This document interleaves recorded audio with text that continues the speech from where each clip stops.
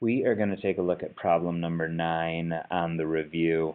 I made this review, and if I could do it again, honestly, I would have at least worded this problem differently. So if you're struggling with what exactly I'm trying to talk about here and what I'm trying to get at, I get it. So I just want to go through this problem step by step on video so you can see what I was thinking when I was doing this problem. So let's get going. A skeet shooting competition lasts for 300 minutes. I just made that up. So skeet shooting is like shooting at little pieces of clay that are flying through the air. After 30 minutes, a shooter with terrible aim, we'll call him Bob, has shot 4 clay pigeons so far. And for the rest of the competition, we know that Bob is going to hit a clay pigeon basically once every 10 minutes. So that's what we know. Independent variable, dependent variable. So let's start answering questions. Independent variable would be your input. So the way I think about it with independent and dependent variable, if I know this, then I can figure out this. So if I know how much time has gone by, I can figure out how many clay pigeons have been shot. So the independent variable would be time, or maybe you wrote minutes there. That would be fine too. The dependent variable is going to be the number of pigeons Bob shot. All right. Write a function representing the number of clay pigeons that Bob will hit as a function of time. This is where, in this area here, where I think it gets a little bit confusing, and where I wish I had done a better job setting up this problem. But here's what I was thinking. So write a function representing the number of clay pigeons Bob will hit as a function of time. So I'm going to just use f of t. So as a function of time, we know that basically, reading up here, we're basically 30 minutes into this experiment before we even get to this point, aren't we? Because 30 minutes, we know he's already shot 4 of them. And so then after that, we're going to tack on the additional ones he shoots. So after that 30 minutes, it's going to be another one every 10 minutes. So after every 10 minutes of time, there's going to be another pigeon. So basically my way of thinking about that is like every minute he's kind of like a tenth of the way to getting another one shot. So like 1/10 t. Some of you might have put an m there for minutes instead of t. That's totally cool if you did that too. But anyways, I'm thinking f of t equals 4 plus 1/10 t. And now it says, what is the value of the function for an input of 60? So if I do an input of 60, that would mean I put a 60 right there. So I'm going to do that real quick. So 4 plus 1/10 times 60. So a tenth times 60 would be 6. So that would be 4 plus 6 equals 10. So the value of the function for an input of 60 is 10. Okay. What I'd like to point out there is that input of 60 is actually 90 minutes into the competition, because we're starting to use this function after 30 minutes has gone by. So if we put a 60 in, that tells us we started at 30 minutes, then we tacked on and got 4. We tacked on another 60 minutes and got 10, which I know is kind of confusing, and that's where I wish I had written this problem different. Let's keep going. What does the value from part D represent? Okay, so we just talked about that. So after 90 minutes, 60 plus the 30, Bob has shot, what did we say, 10 clay pigeons.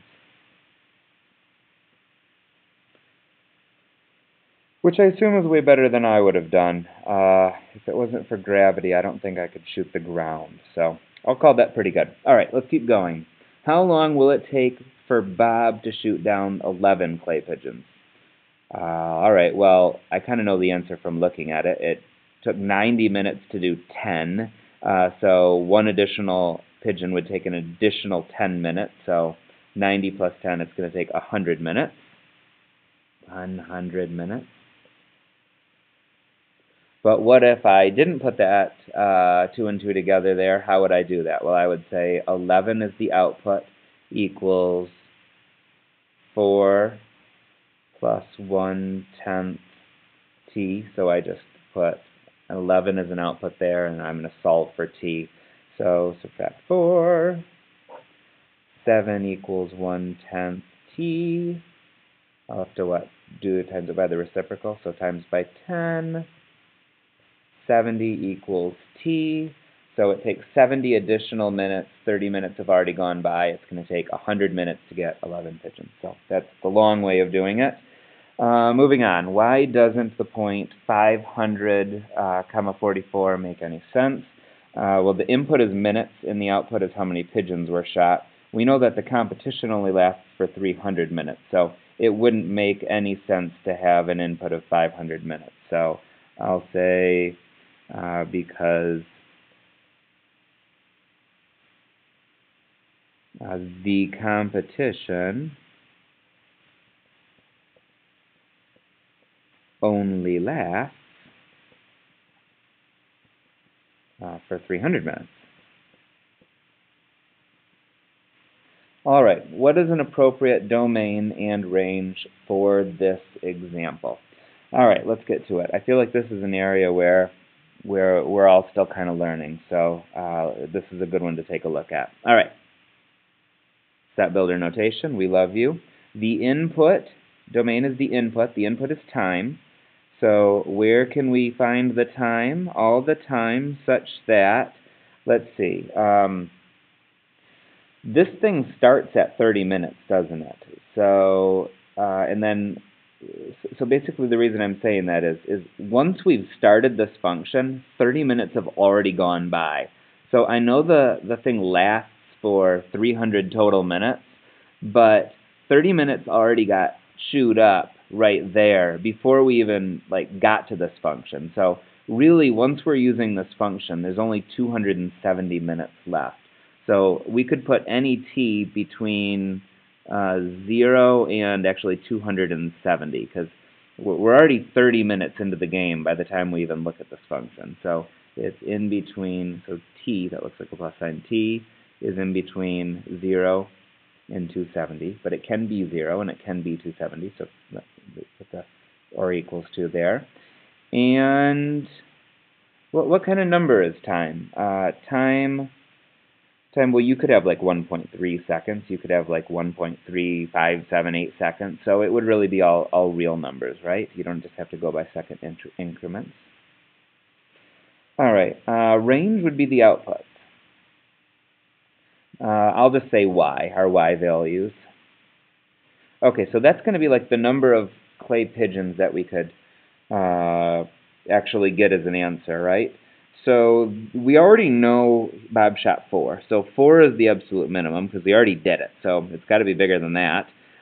So the y has to be bigger than that, but we can only tack on an additional 270 minutes. So it's going to take 10 minutes for him to get one each time. So that 270 minutes would be 27 more pigeons he could potentially get if we went all the way to the end of the competition. And he already shot the 4, so 27 plus 4 is 31. The most pigeons Bob's going to be able to get at this rate is going to be 31. So at any given time, he's going to have somewhere between 4 and 31 pigeons shot. And our y value, or the number of pigeons shot at any given time, you're not going to shoot a quarter of a pigeon or a tenth of a pigeon. Basically, you have to wait a whole 10 minutes and then another pigeon shot. So it's just going to go up in whole number increments, because there's no point where you're going to be he shot 17.45 pigeons. It takes a while, and then all of a sudden, bang, he got another one. So I'm going to say that they have to go up by whole numbers, except they're going to be positive. I'm just going to say the natural numbers here. If you had said whole numbers or integers, since we specified that it has to be between there and there, that would probably be fine too, wouldn't it? But I'm going to use the natural numbers, and that gets us there. that took a while, and again, I'll probably try to write this a little differently for the future, but hopefully that gives you a little bit of help, and we'll see you tomorrow. Take care.